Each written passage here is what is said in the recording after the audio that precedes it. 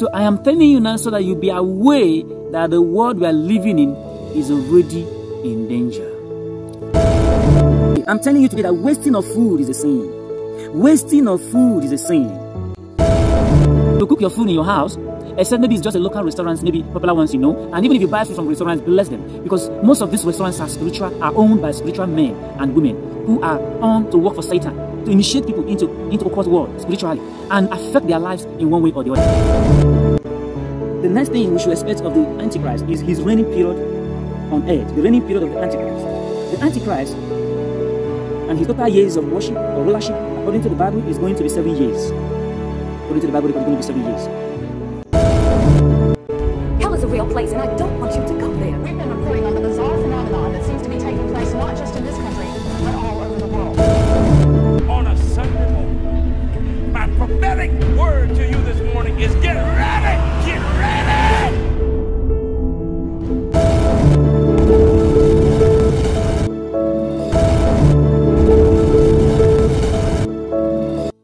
That is why we have been unable to pass through the wilderness of life that every Christian and every servant of God must pass in their life. Now go out of the way of God to seek power in the witchcraft kingdom.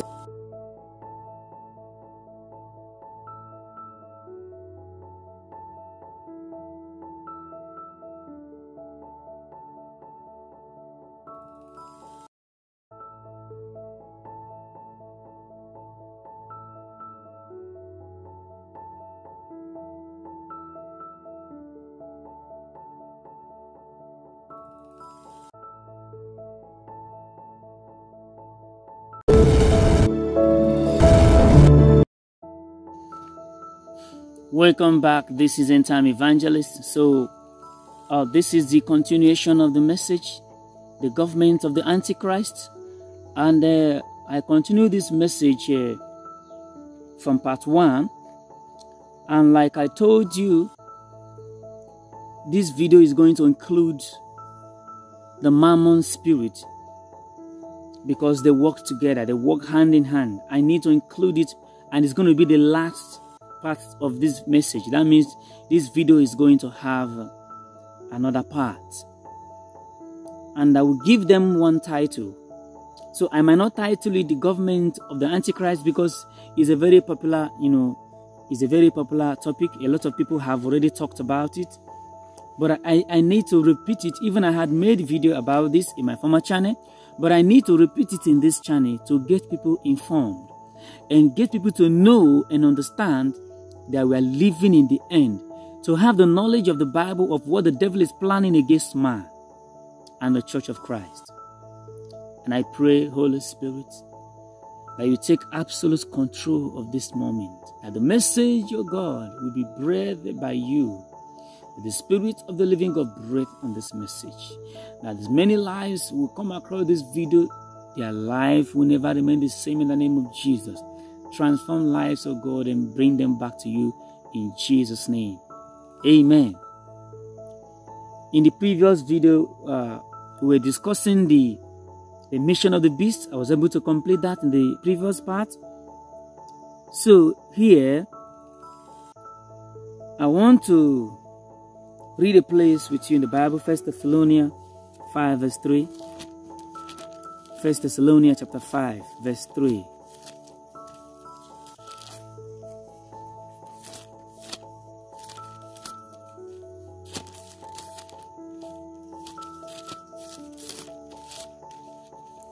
First Thessalonians 5 verse 3, the Bible says here, "For when they shall say peace and safety, then sudden destruction cometh upon them, as travail upon a woman with child, and they shall not escape."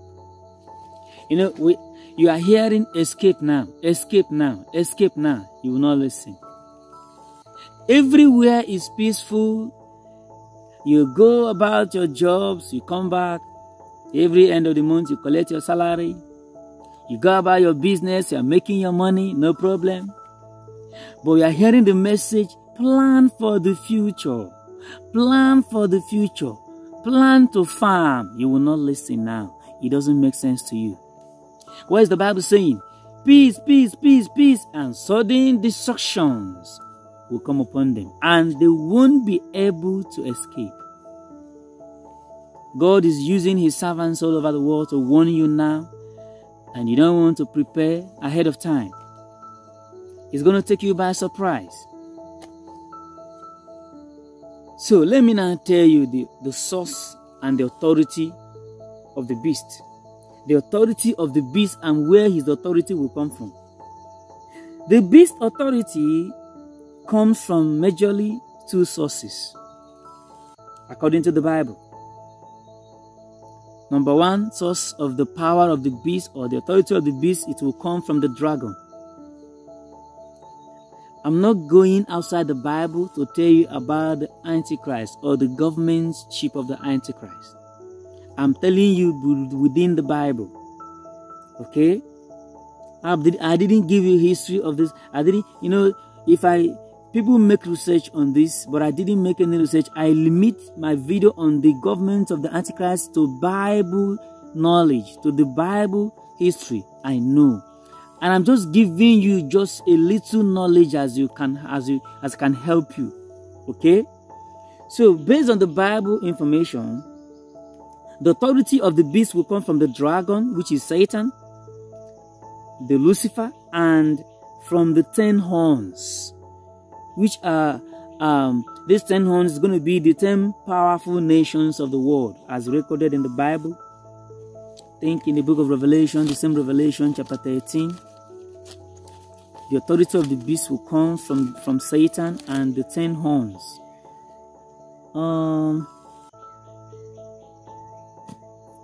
Revelation 13.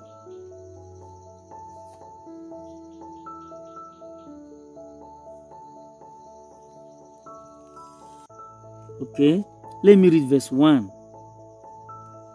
Verse 1. Is it verse 1 or verse 2? Okay, let me read verse 2 of Revelation 13. And the beast which I saw was like unto a leopard, and his feet were as the feet of a bear, and his mouth as the mouth of a lion. And the dragon gave him his power, and his seat, and great authority. Like I told you, his authority will come from the dragon, which is Satan. And then the second authority will come from the 10 nations, the 10 power block. And Bible has a record of that. Where is it? I saw it. Excuse me. Let me find it. I don't think it's Revelation 13.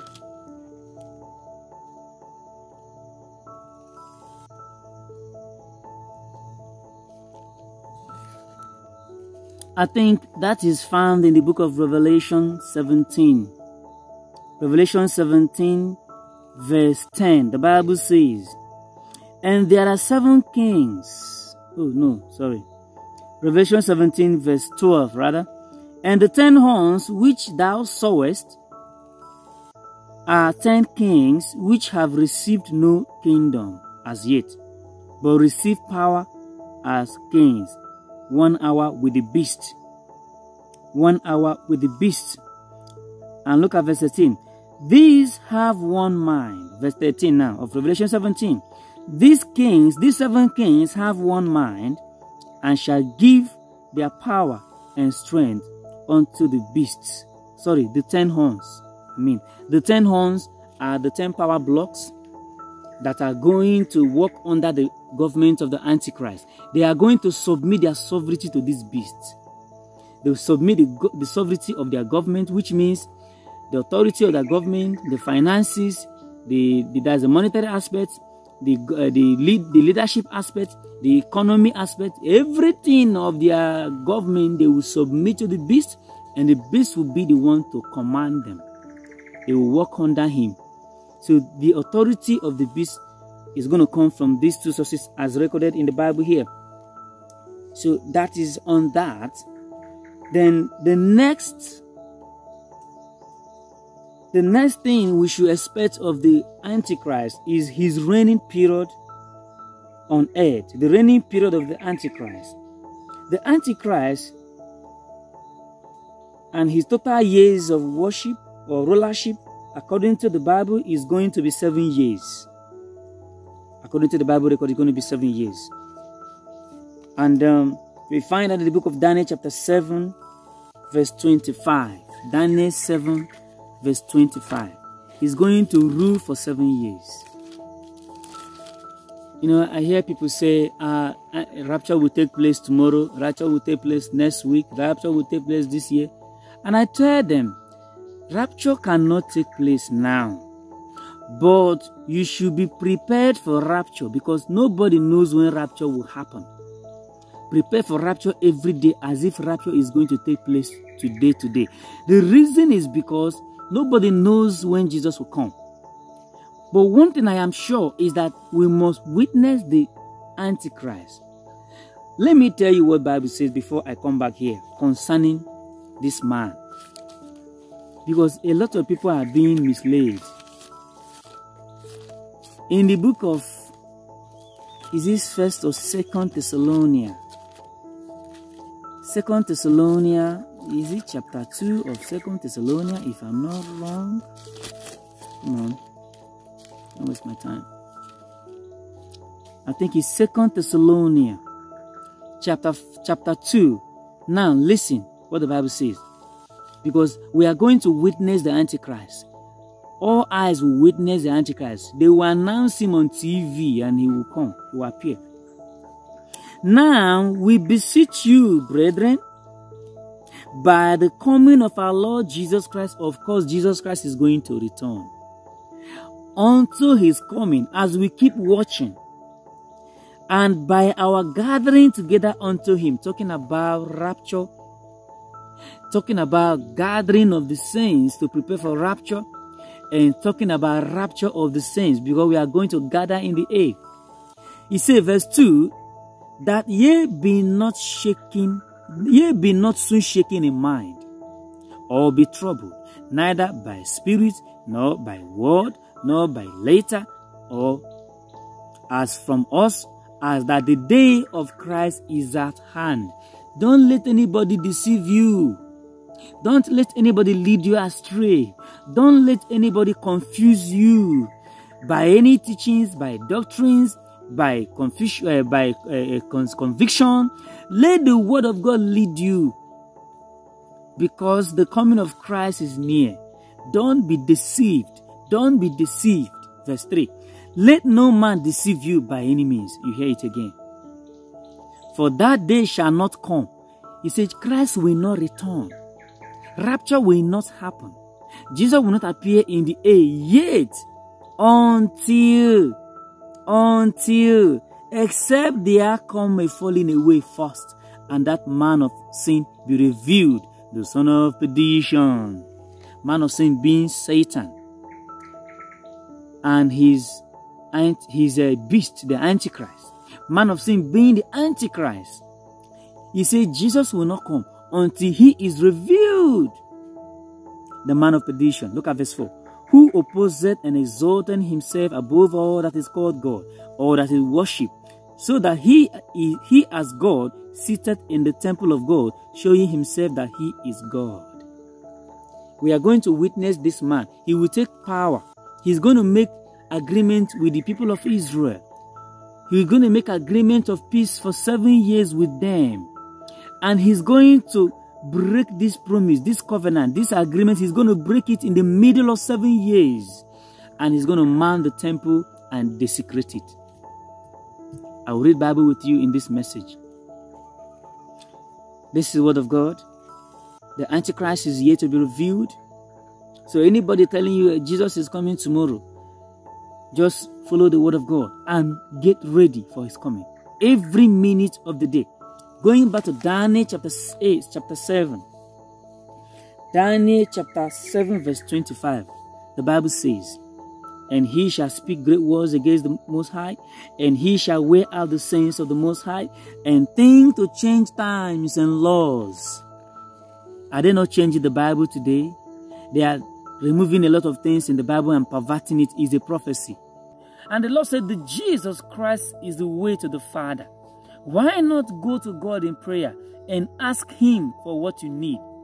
But no, because you don't have faith. If you are not aware that some countries where you are is going to be affected very soon, then you'll be caught up in the disaster and the catastrophe that are coming upon such countries. I know that the Antichrist will soon take over, and it is going to affect every area of human endeavor.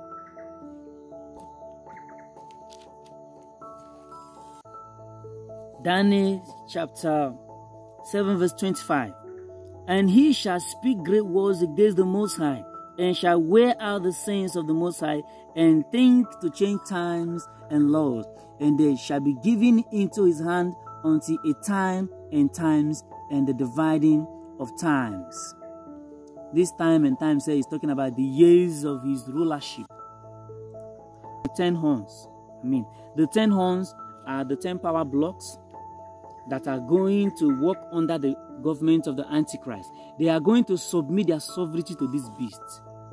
They will submit the sovereignty of their government, which means the authority of their government, the finances, there's the monetary aspect, the leadership aspect, the economy aspect, everything of their government, they will submit to the beast, and the beast will be the one to command them.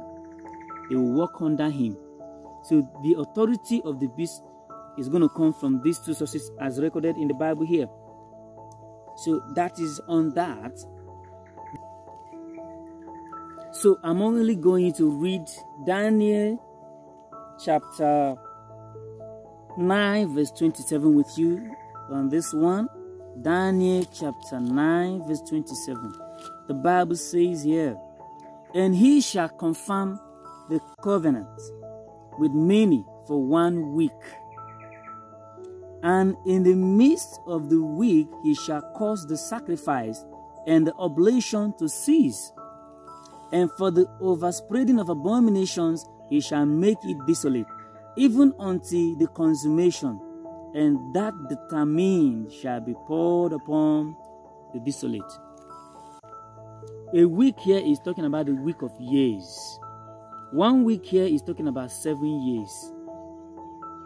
And in the middle of these 7 years, which is going to be 3.5 years, is going to break a covenant with the people of Israel.